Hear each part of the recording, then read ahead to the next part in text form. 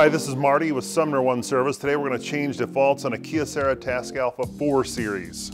From the control panel, touch the 3 menu dots in the upper right corner and select System Menu. Now, along the left side, touch Function Settings. Function Defaults.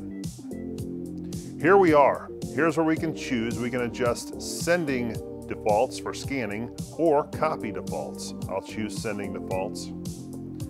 I like to change color so that it's set to at least auto color or black and white to keep file sizes small when sending scans.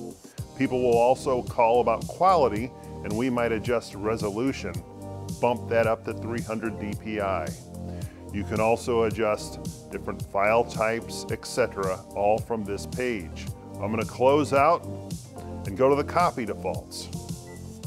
Here, I always like to change the copy defaults to black and white, so you make a conscious effort to choose color if that's what is intended. Then I'll close out here, and that's how you change defaults from the control panel. Next, we'll show you through the web tools. Okay, now we'll set the Kyocera defaults using the web connection. Open up the internet and type in the IP address of the copier into the address window. That should bring up the Command Center RX. You have to log on as an administrator. Contact your administrator for this information. Once here, I'll click on Function Settings, Common Job Defaults, and here's where I can make these changes.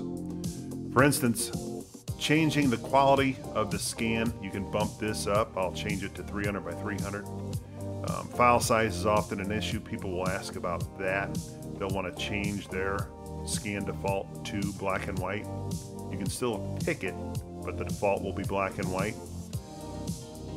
Scrolling down a little further, I get the question about changing the copy default to black and white, and here's where you can do that. Once you make all the changes, click Submit on the bottom and we're finished. Thank you.